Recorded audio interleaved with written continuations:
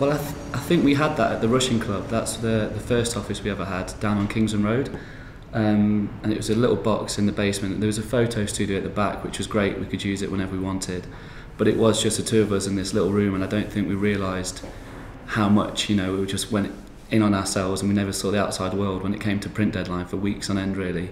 And it was a bit strange moving in here because we'd got used to this way of working, and it had this like cool, independent, arty feel to it. But this was that next step up where we'd been doing it for 2 years, and it wasn't just a magazine anymore; it was a proper business. And taking clients and contributors down into that little basement just didn't seem as cool anymore.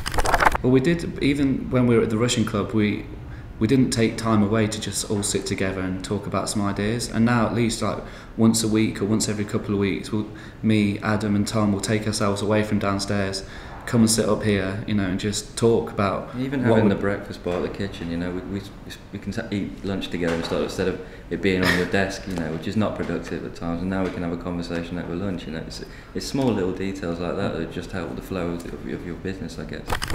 The photographers and that we work with have become our sort of best friends. We play football with some of them. They don't just come in to pick the magazine up. Sometimes you can't get rid of them. Neil will come in for 2 hours, have 6 cups of tea, 2 packets of biscuits, and you're like, I've really got to get on with some stuff now, mate. And he's like, oh, okay, yeah, But it's fine. It's nice that they come in because you've been working so hard on something. You'll get sidetracked and talk about a different conversation, and it all comes back round. And by the time it's left, you're fresh with some ideas again. But they've always done that. Everyone we work with, they're obsessed with football.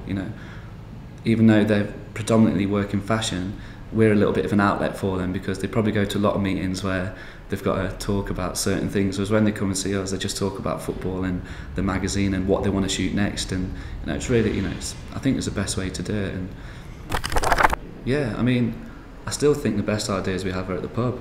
I think it's because maybe we switch off from, when me and Adam, we've known each other for years, and we were friends before we were sort of business partners. And then when it's at work, it's very sort of business orientated.